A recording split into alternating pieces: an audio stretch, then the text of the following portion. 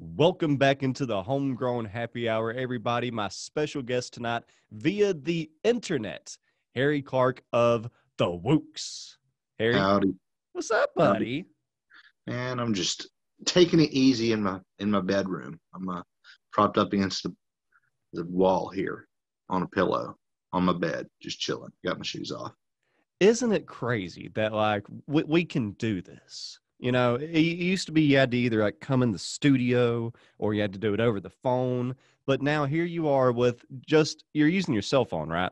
Yeah, man. And Just a my cell thumb. phone sitting on your bed, and we're doing an interview. Yeah, I can see your face. Yeah. I know what you look like. Like this camera right here is shooting something through wires up to a satellite down into Nashville, Tennessee, and I'm here in a little Harold, Kentucky, and Hmm. we can see each other, talk to each other in real time. And we're not even in the same time zone. How does that work? Yeah, dude. I really don't understand it. I just know that I kind of knew what buttons to press to get me here. It's so leagues above my head, man. Yeah. Yeah. I was talking with somebody and they were saying what would you do if you went back in time? And somebody's like, oh, I would bring an iPhone and I would show all the medieval people and stuff like that. And then I told him well, yeah, that'd be cool to show them, but then they're going to ask you how it works. Yeah. Yeah, and he's like, yeah, I didn't think that far ahead. I would not be prepared for that question. Yeah, good luck. You know, what would you do if you went back in time? What would you want to, what's the one thing you'd want to experience? Oh man, I would make a bunch of bets. Yeah.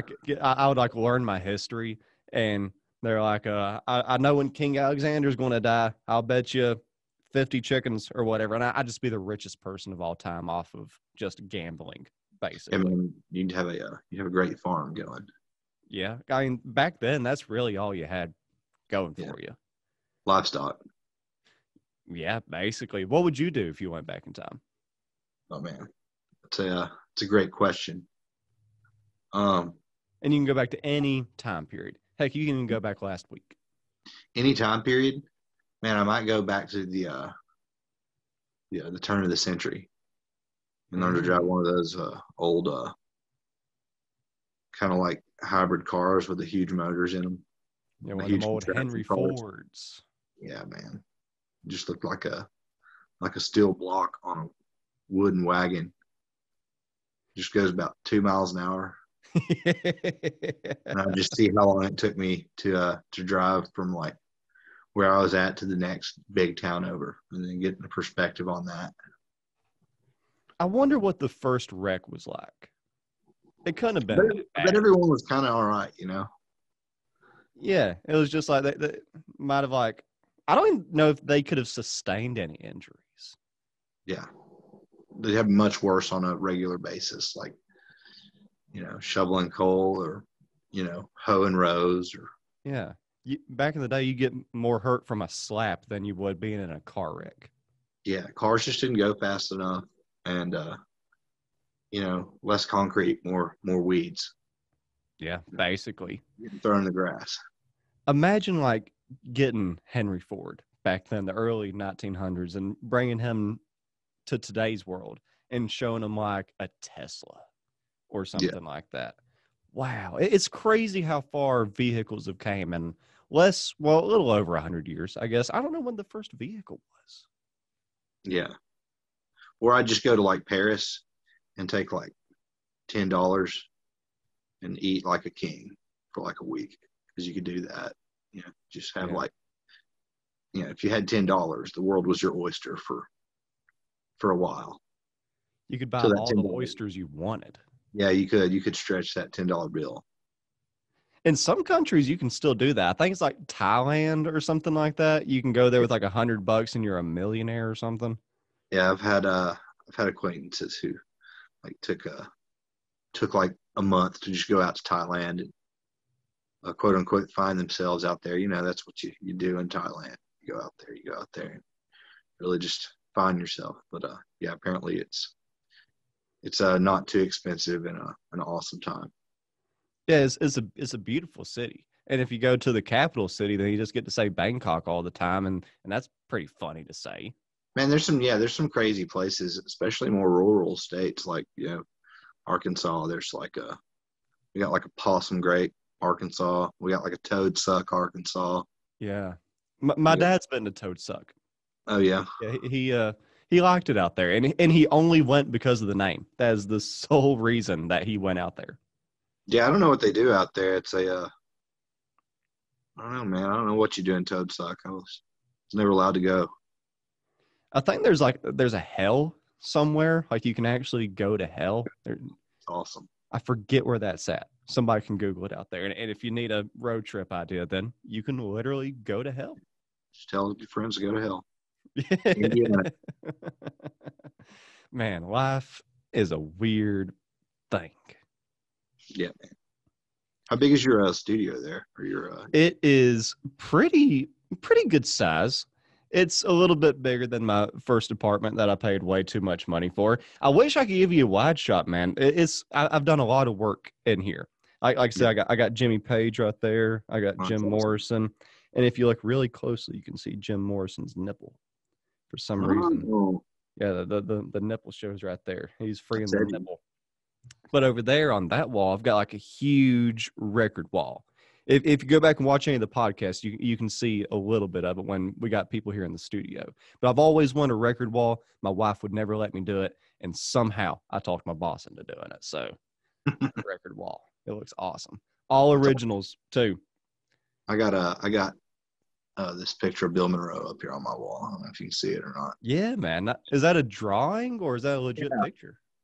It's a drawing. So I got a cord in my thumb. They had an estate sale like in Hendersonville, I guess, where Bill Monroe's old house used to be. And they're selling off a bunch of memorabilia. My brother got that along with some other stuff. Oh, so that came from like his legit house? Yeah, or his son's house. Whoa. Yeah, James Monroe. But it's pretty cool, man. And I think I'm about out of hats now. I think I have one more hat. But I got like some Bill Monroe hats and a lovely stylish plate and a nice tie with Bill Monroe on it. Wait, do you got like actual like hats that he wore, or just like hats that he wore? It was like, I guess it was like some of his old road merch that hadn't sold, and they were just clearing it out. And so it's like some of his old maybe hats that he would have sold at his table. Pretty cool, man. I'm glad that there's still bands like y'all that are keeping that, traditional bluegrass sound alive. And it seems like here lately, man, I don't know what has caused it, but there's been like a revamping of the bluegrass sound. I guess it's Billy Strings, but even then, like before him, I was hearing a lot more bluegrass bands coming up around the area. So I don't know exactly what started this whole, revival of bluegrass sound. Yeah, I don't really know either. I mean, Billy has done so much, like he's brought in a whole new audience to bluegrass that probably would have never found their way in if it wasn't for him. But, other guys, even like Del McCurry has done that. Like he's got this interesting following of like, he's got this interesting following of like, diehard traditional bluegrass fans, but also he can like pull in fans from the Fish world and like the Dead world. And, I don't know. I don't know what it is about those guys. They're just, they got that magic, Dell seems like one of those guys that everyone would like to know, I think it's that way with like almost all bluegrass players. Like they just automatically seem like nice, down to earth people because it's such a like a kind of a happy music form. Like I know there's sad bluegrass songs, but even then they still kind of make you feel good. But like you have to tap your foot, you have to do like some type of groove to it. It's almost like booty music, like booty acoustic music. I don't know. Yeah, dude. It's the old, I don't know what you call it. It's like got punk elements, and then it's got like, the blues element, and it's the country boy blues basically. Yeah. It's kind of, I don't know. It makes you want to shake that thing a little bit. Yeah, man. Acoustic booty music. Yeah, it's got that booty hop in it. And it's almost I don't know like what the oldest art form of music would really be, but like that has to be up there. I Yeah, guess because like originated from folk, or I don't really know the history of bluegrass. That would be an interesting Google. yeah, it's like playing the rocks and then human voice, and then like move on down the line a little bit. Someone put a string on something, and not too much later, there's bluegrass. You know, Yeah. it's just a couple things removed from beating a rock together. Basically. And Yeah, I love like just how it's mostly acoustic instruments, and it almost like it feels like that's the most natural form of music that there is. There's no electricity. If you're good enough, you know, craftsmanship when it comes to wood and metal and stuff like that, you can make your own instruments. I don't know, man. Like it comes from the earth, it feels like. It's yeah, it's got a primal thing. You know, the people who it comes from are like who originated the music. Talking about like Bill Monroe and the Stanley Brothers, specifically those guys. I mean, even Lester Flatt and Earl Scruggs were all like from very rural places, and were just kind of like working with what they had. You know, they had banjos around, they had mandolins around, and you know, they I don't even know what all they were listening to. I feel like Bill Monroe wasn't listening to much, but like blues and then fiddle. You know, yeah. like there was this blues cat named I can't think of his name right, Arnold Schultz, who Monroe was really inspired by, and also his uncle Penn, who was a fiddle player. And that's like the musical inspiration he had. And then he just took what he heard and kind of had a mandolin and like created this new art form that's very, you know, it was very new and modern for the time, but also it had a very primal edge to it. Yeah. It's nothing like it, man. Man, that is a crazy thought that the first person to like start making music, whatever it sounded like, they had no inspiration. Yeah. It just came out of nowhere. Yeah. You're just having to dig from like the elements surrounding you in your life situation. And just like, I don't know, it was based off so much less than what we have to base music off now. Like I'll hear music and it's so, I just feel like I'll hear music and great music too, but like you'll hear so much of so many different artists' elements in the music. You know, you could turn on the radio station and hear some singer, and you'll hear, you know, hip hop elements and country elements and like rock and roll elements, jazz elements, all mixed with like, you know, within this one song. Music like old time music and old country and old bluegrass and old blues. It's like those people were just drawing from uh seems like more pure emotion than just actual musical influence. Yeah. If that makes any sense. So if you listen to those old recordings, like old field recordings of, you know, mountain music from like the, you know, North Carolina, Virginia, Eastern Kentucky area, Hmm. or like old blues from the Delta, it's almost got this uh that's a good way to put it. I don't know. Primal is like my favorite way I've ever heard it described because it makes so much sense to me. It doesn't sound it sounds old, and not just because the recording quality is old. It just sounds like the way that music was passed down for hundreds of years before it all started getting captured, you know. And Yeah. I like the word primal. That fits it because like yeah, sometimes just to get away, I'll go rent a cabin somewhere, and you know like I'll eat nothing but natural stuff, try to like reset my body and stuff like that. And you know the thought occurs that this is what I'm supposed to be doing. That this is how life is supposed to be. It's almost like my mind and my body tells me like this is it. This is what you were born, the human body, the humans in general, this is the way that they were born to live, but society comes around and just messes that up. And that's the same feeling that I get whenever I listen to bluegrass. Is like this is how real music is supposed to sound almost. I still love hip hop. I still love Yeah, jazz and rock and all that. But there's me just, too. I love primal. That is a great way to explain it, because your body's just like saying, I guess it's almost in our DNA, especially if you're from the mountains. I guess it's just old DNA genetic genes saying like, this is what your great grandpa was listening to. Yeah, and it's interesting to hear like those guys, the Stanley brothers specifically.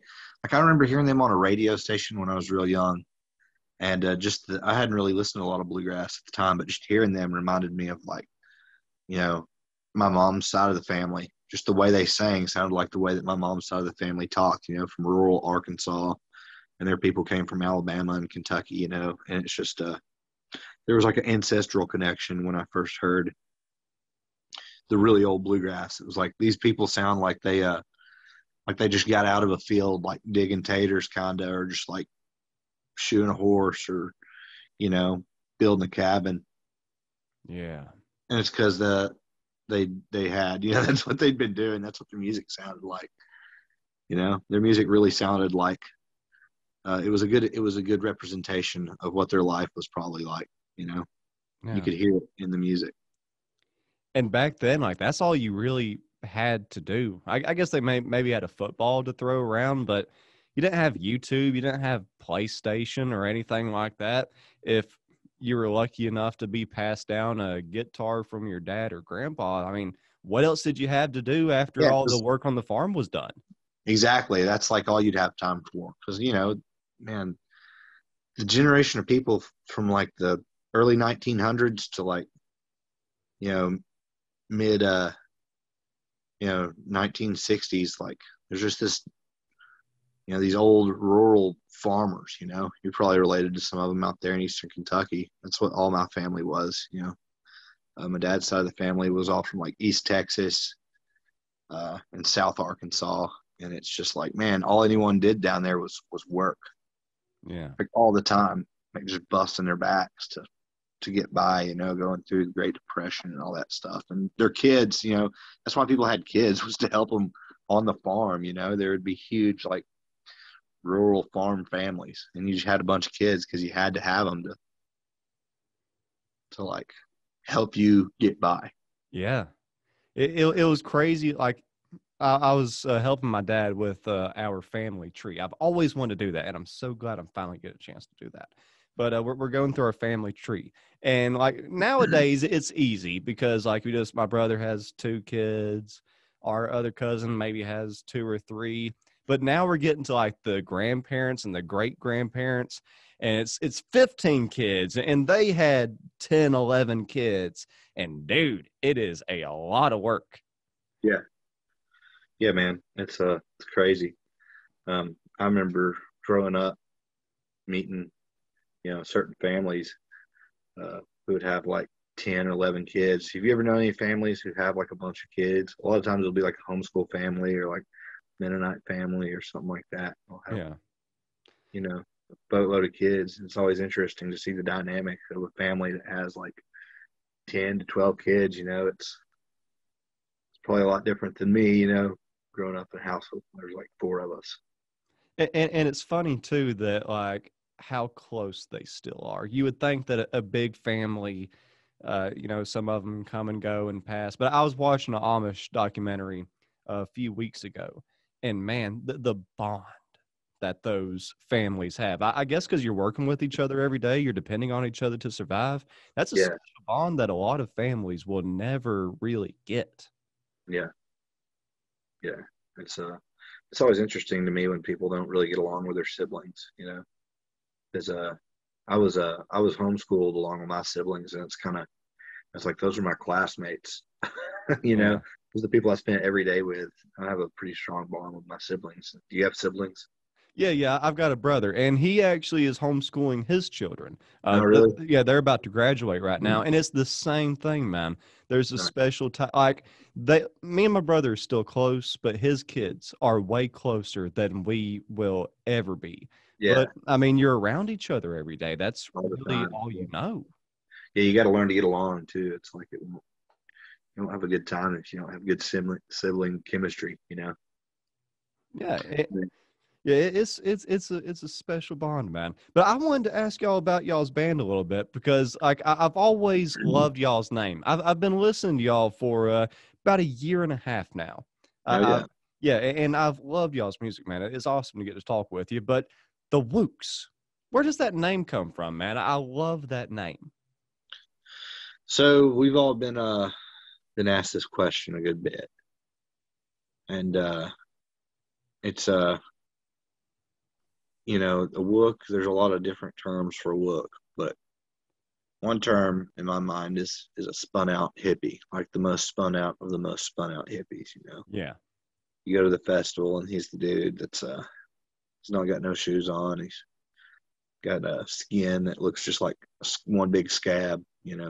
probably dreadlocks. Dreads, missing some Yeah. teeth, trying to be someone's bro. Be having a hard time.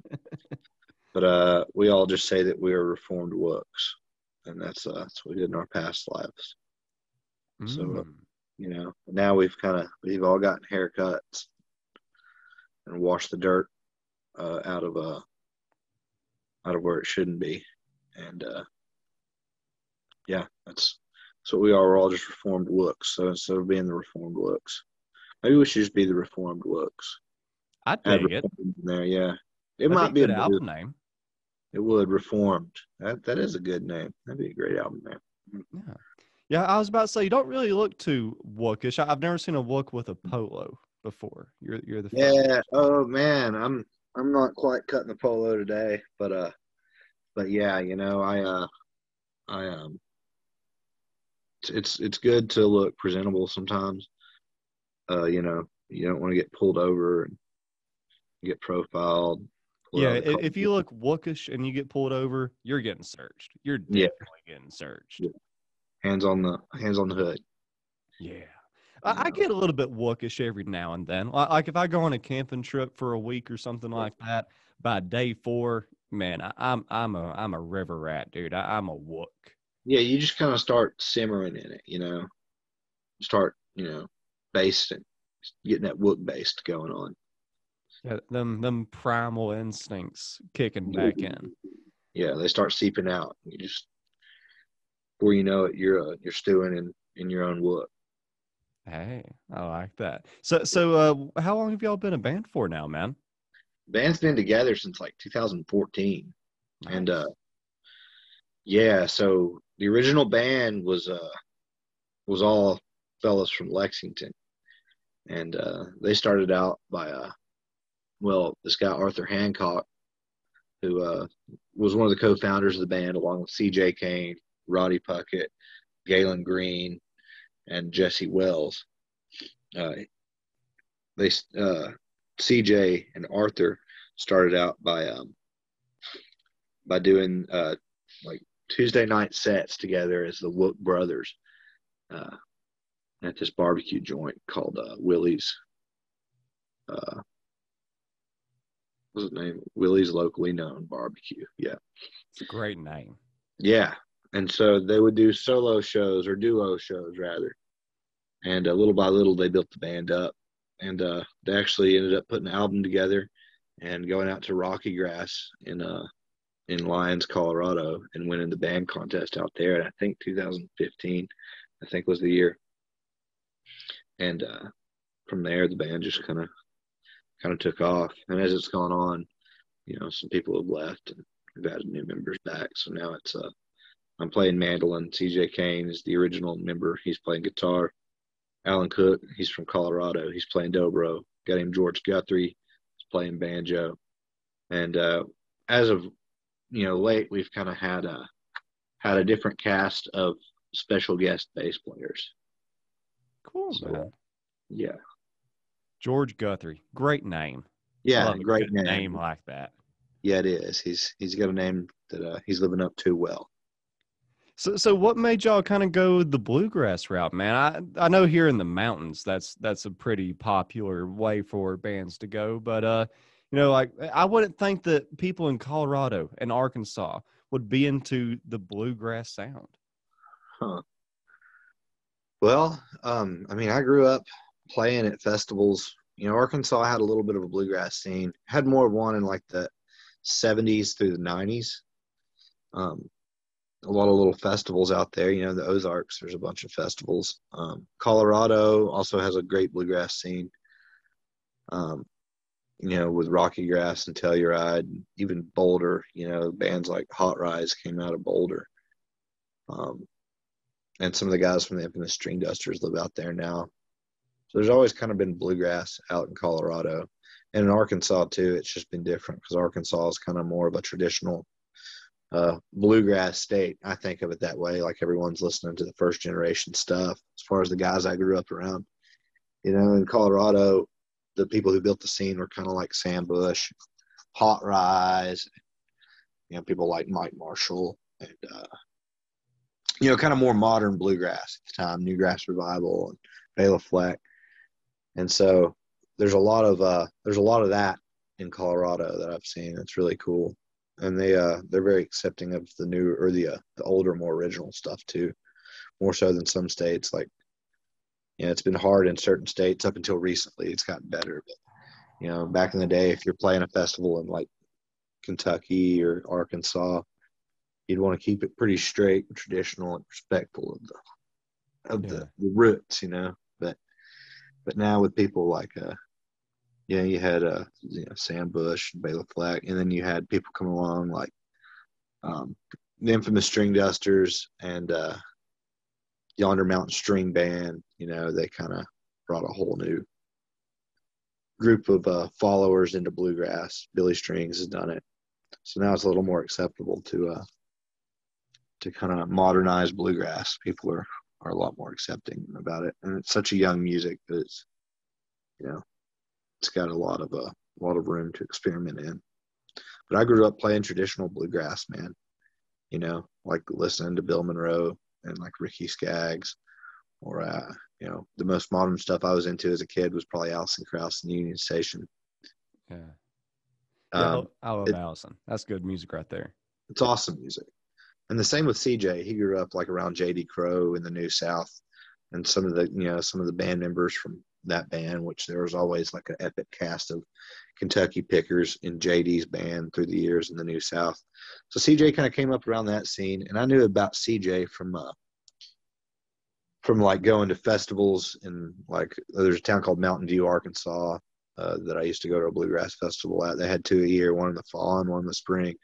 And I remember seeing CJ play down there with a lady named Katie Penn, her band Newtown.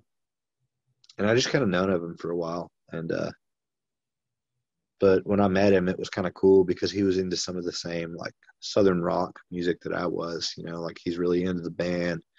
He's really into Leonard Skinner, you know, and Arthur Hancock was really into like a lot of songwriters. Like he really turned me on to like Robert O'Keefe or Townes Van Zandt. Yeah, You know? I love Townes, man. Oh my God, such beautiful music. One of the best Yeah. songwriters ever, in my opinion. Yeah.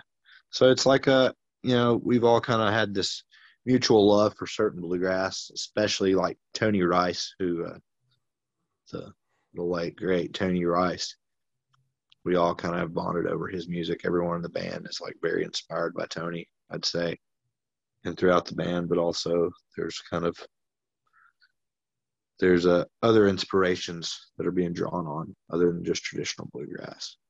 But it is kind of interesting that this band, most of us in the band, all have a pretty heavy traditional bluegrass background. Like that's what we came from, rather than a lot of people who come to the jam grass scene and bluegrass scene. Younger folks come from like, you know, maybe they had a background playing in a Fish cover band and heard Fish do that song Ginseng Sullivan. It's a Norman Blake song, and Tony Rice made it famous. And Fish, you know, they heard Tony do it, I'm pretty sure. But a lot of people might hear that song Ginseng Sullivan and go, oh, that's a Fish song, and then trace it back to Tony or someone like that and get into bluegrass that way.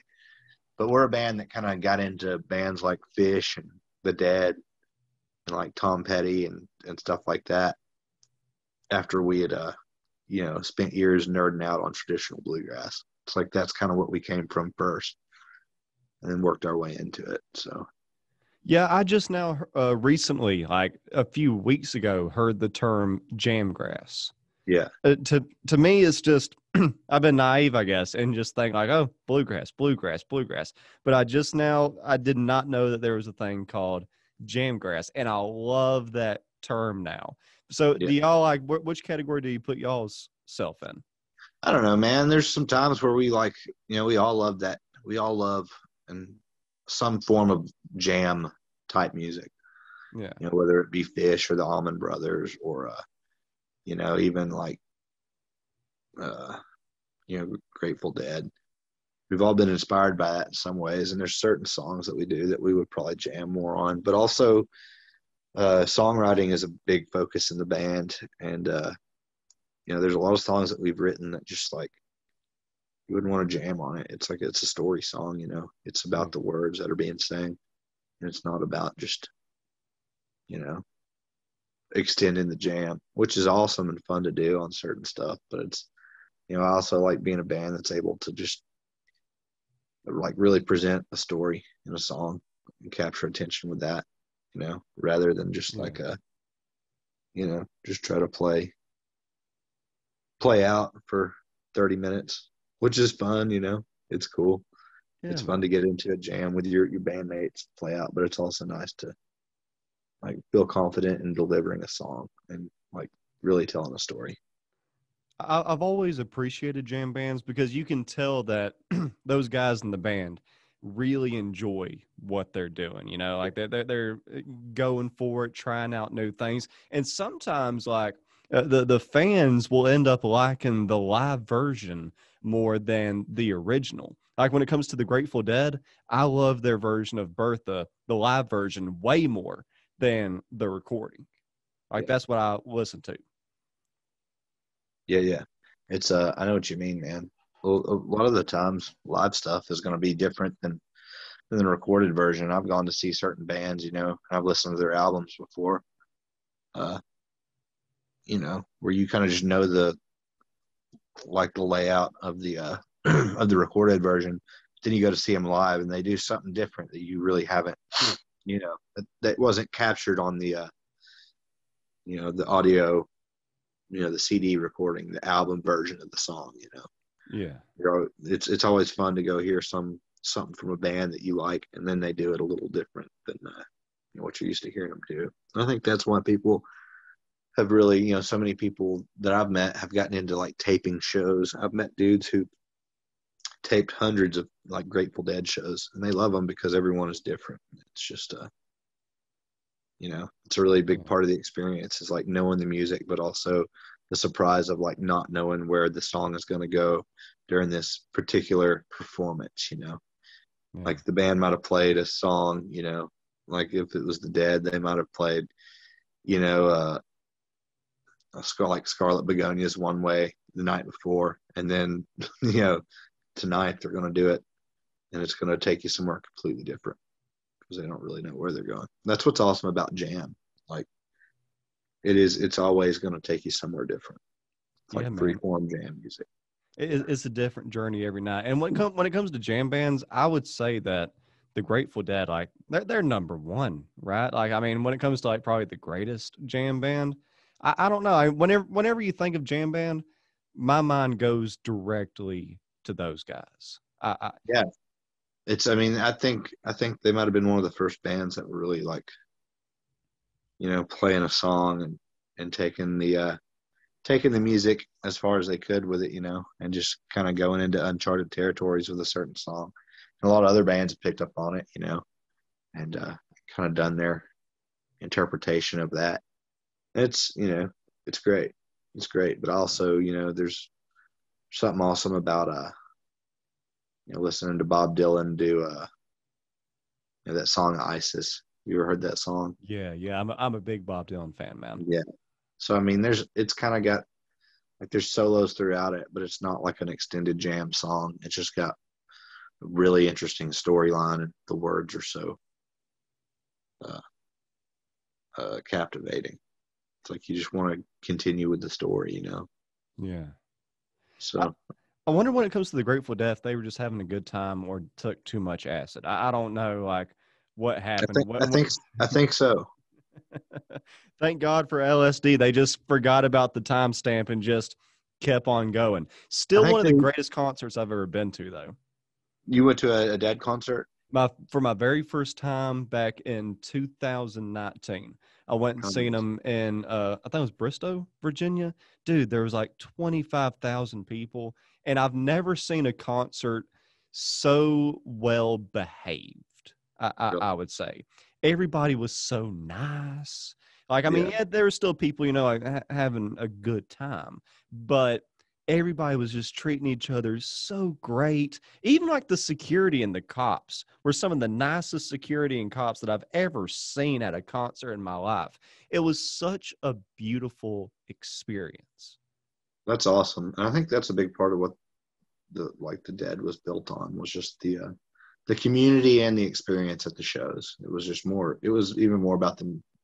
It was more than just the music. It was a community thing and kind of like a family thing. There's so many people who bond over the Dead, and that can they can have completely different lives, but they can find the common Dead connection, and just then they're like family. They're like old friends. Yeah, man. My wife, she's a Justin Bieber Jonas Brothers fan. Me and her do not share a lot of music in common whatsoever, but she pointed that out one day because I'll just be somewhere very random in like South Carolina in a state that I don't visit much, and somebody has a Grateful Dead shirt on, and I'm like, "Hey, dude, nice shirt." And I'll probably be wearing something, or he sees my bumper stickers on my car. He's like, "Hey, nice bumper sticker." It's just that instant connection where like that's a cool person right Yeah, there. yeah, it is. It's cool, man. And I've seen that in Kentucky with people like Tyler Childers has kind of done that in Kentucky, man. And he's like, he's like a country singer, songwriter. I hate to just call him country, man, because he's like bluegrass as well. He's definitely got a strong bluegrass influence and sound. But he's like created a whole scene of people who, you'll just see someone out wearing a Tyler Childers shirt and instantly have that connection with them. You know, you're like, oh, even if you don't really know him, you're like, hey, I like that guy because we have this connection over this music. It probably means similar things to us, and that's what's awesome about music, man. There's a really great music scene in Lexington, Kentucky right now, and Yeah, yeah, man. He's done a lot for that too. I know Chris Stapleton is like the big one that everybody knows, but I think that Tyler really captured the Appalachian sound the best way. Chris is a phenomenal songwriter and a phenomenal hit maker. But when it comes to somebody who captures the culture, captures what the mountains are really like, that's Tyler. And especially with his last album, like where it's mostly instrumental and he's playing the violin. Like I have family in Middle Georgia who aren't big bluegrass fans, and they didn't necessarily get what he was doing with that. But I was yeah, like, he's paying homage. yeah, He's not forgetting his roots. This is what his holler sounded like. yeah, man. It's really interesting. I remember the first time hearing his music. It took me back to like certain places like I knew of growing up, and people I knew growing up in just like very rural kind of southern areas. Yeah. There's no hiding that sound. It's he's pretty forthcoming with it, which is awesome. Appreciate that. He's not trying to hide where he's from, and that means a lot to a lot of people. Yeah, um, man. He seems like he's as real as it gets whenever it comes to his lyrics. And I've seen that y'all have done some shows together. Y'all look like y'all are pretty tight. Man, so him and CJ, have known each other a long time, and of course Arthur Hancock, him and Tyler are old acquaintances, musical comrades, and I guess they were really tight with Tyler before he became known on such a large stage, and when I first joined the band as just an anthem player, um, I from my first shows were opening for him, and I'd kind of heard of him, but I didn't really know who he was. But we ended up opening these shows for him at these clubs. One of them being like the I guess it's the 40 watt in Athens, Georgia, Mm-hmm. and him packing the place out. I just remember seeing that and going, "Whoa, this guy's doing something." And yeah, I just kind of like my introduction to him was like when he really first started blowing up. He put out that first record, and yeah. So I know him and CJ are old buds. They've known each other a while. And that's cool how like he doesn't forget his friends from back in the day. Like I'm pretty good friends with David Prince, laid back country picker. Oh yeah, man. Yeah, I love David, man. Him and Teresa, some of the best people on planet Earth. Yeah, they're But cool. it's cool how they were his teachers back in high school, and Yeah, they're phenomenal musicians too. But I mean, he let him open up for that. Well, him and Red Rocks, and yeah, that's such he's such a cool dude. The way he does stuff like that. yeah. That's a cool thing to do, man. That's just like what a real cat does, you know. Yeah. I think that, music is like coming back to the roots, especially when it comes to the country sound or Americana, whatever you want to call it.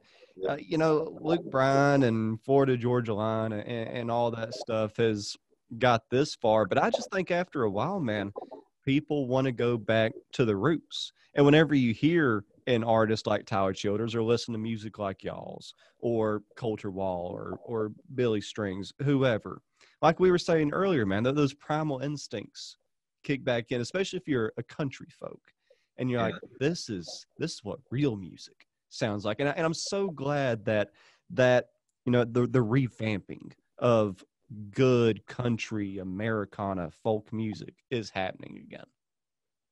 yeah, for sure, man. It's great. It's good to you know, see it living on. Especially, I have such a spot in my heart for bluegrass. It's always good to see that someone's keeping it going, especially when you can tell that someone really has like, even as modern bluegrass musicians, like there's some that you can tell have just like they've really put in their time and effort to learn like very like the core traditional stuff. Like Chris Thiele, who's this amazing mandolin player, just amazing musician overall, virtuoso kind of guy, is someone who has like, you can tell in some of his playing that he's like listened to a lot of Bill Monroe and early mandolin players like Frank Wakefield. And so it's cool to hear someone that can play like very modern, progressive music that is also really studied, the old school cats, the OGs. Yeah. It's cool to hear. So I always appreciate hearing someone keeping the new stuff sound a little bit old. That's a good way to sum it up, man. I have nothing but respect for y'all bluegrass players. Like now that I'm not a big musician myself. I mess around a little bit, but now that I've like learned chords and progressions and harmonies and all this, whenever I watch a band like yours play and I'm watching your fingers and I'm listening to the notes that y'all are hitting and how this harmony moves in with this harmony, and man, it is such a complex art form. It's beautiful, but damn, y'all play some of the most difficult music on earth, it seems like. Yeah, it's really it's a hard music to make perfect, and so that's why a lot of the times it sounds more honest when it's got the rough edges around it. It's a very human made music. It's there's no faking that it was like digitally put together on a computer or heavily edited music or auto tuned or anything. When you hear music that's recorded and it's like very broke down and raw at its core, like bluegrass normally is, it's got strong human element to it. The imperfections is kind of what can make it incredible. Dude, it was awesome to talk with y'all, man. Like I said, I've been listening to y'all for a while now.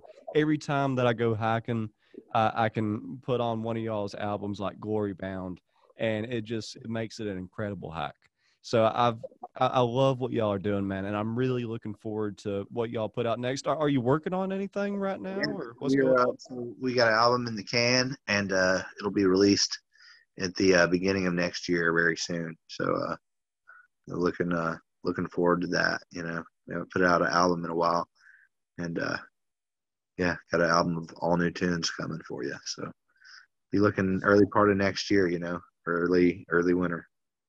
Good to hear, man. And for everybody that wants to check out y'all's music, go see a show, all that good stuff, where do they go Yeah, to check do us all out. that? lookoutamerica.com or on Instagram at lookoutamerica or Facebook at the Wooks.